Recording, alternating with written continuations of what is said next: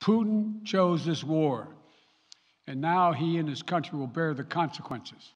U.S. President Joe Biden unveiled harsh new sanctions against Russia on Thursday after Moscow launched an all-out invasion of Ukraine, imposing measures to impede Russia's ability to do business in the global economy. We've now sanctioned Russian banks that together hold around $1 trillion in assets. We've cut off Russia's largest bank, a bank that holds more than 1/3 of Russia's banking assets by itself, cut it off from the U.S. financial system. And today, we're also blocking 4 more major banks. That means every asset they have in America will be frozen. Biden said the sanctions were designed to have a long-term impact on Russia and to minimize the impact on the United States and its allies.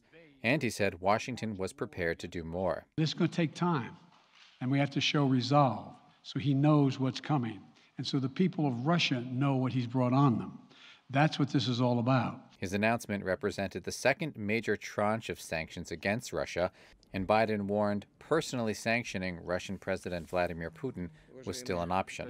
These powers will enable us. Adding to the latest round of Western penalties, British Prime Minister Boris Johnson unveiled new measures targeting banks, members of Putin's inner circle, and the very wealthy who enjoy high-rolling London lifestyles to, quote, maximize the economic price Putin will pay, adding Putin will be condemned by history. Now we see him for what he is, a blood-stained aggressor who believes in imperial conquest.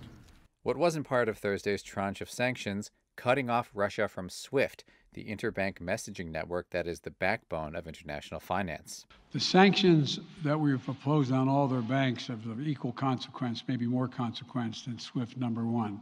Number two, it is always an option, but right now that's not the position that the rest of Europe wishes to take. Describing Thursday's onslaught as a dangerous moment for Europe, Biden said he authorized troops that have been placed on standby to deploy to Germany to defend NATO allies, stressing that Putin's actions have made him a pariah on the international stage. Putin's aggression against Ukraine will end up costing Russia dearly, economically and strategically.